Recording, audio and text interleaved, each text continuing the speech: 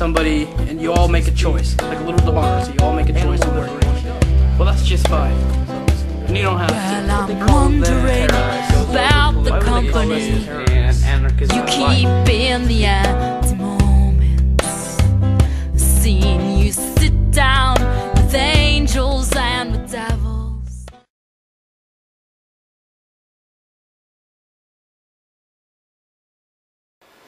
Hey, I'm gonna read you a speech that I wrote for my speech class. It's fairly short, but it has to stay under about 3 minutes or so. And I'm most certainly gonna be able to read it faster here than in the class. So, and it's a debate speech too. So I mean, other people are gonna join in and whatnot. But I thought that I would read it out and get rid of the other. What is anarchism? When you think chaos, do you think anarchy? For what reasons would you associate chaos with anarchy? Could it be that the constant pushing towards that belief by mainstream media and our political leaders has sunk in over the years? It makes sense that those who only seek one-sided information will only get one-sided information. Keep in mind that there are a number of accurate and informative independent news and information sources. The fact of the matter is that anarchy is not the state of chaos, but the state of an anarchistic existence. If you travel through the history of the word anarchy, you will find it simply means lack of authority in government. But it is important to keep in mind that that is the very root of a word that is ever growing. Over the ages, a political philosophy, anarchism, was formed.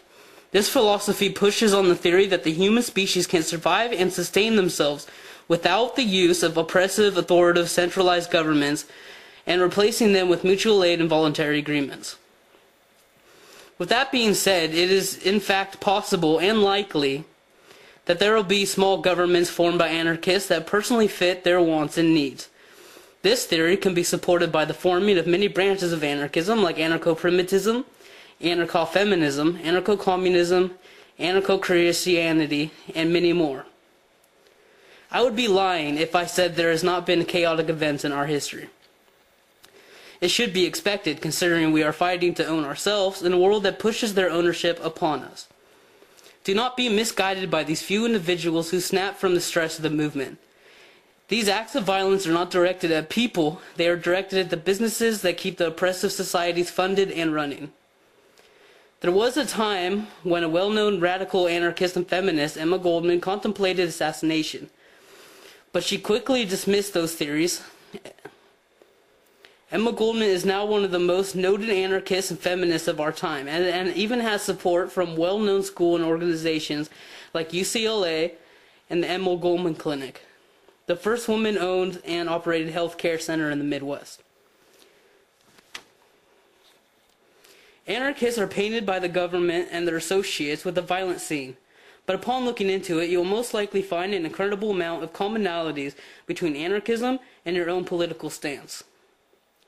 Anarchism's history is age-old, and it would take just as long to explain it all. There are, however, a number of informative sources, including the soon-to-open Fresno Cafe Info Shop in Chinatown, that give more depth insights into anarchism. Remember, not to fear the man in the mask, for freedom has no face.